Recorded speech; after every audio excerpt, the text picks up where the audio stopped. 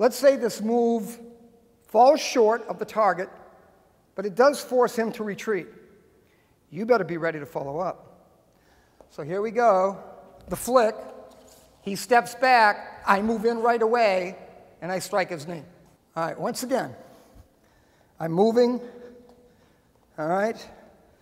I'm going to start out with this finger flick. He's going to step back, and then I'm going to move in, sliding in, and I'm going to stomp on that knee. I'm going to bring my leg up and stomp down as hard as I can with the heel or the whole flat of the foot. My objective? Go through the target. I aim here, but actually I focus all the way through, several inches behind the target. I flick, move in, side kick to the knee.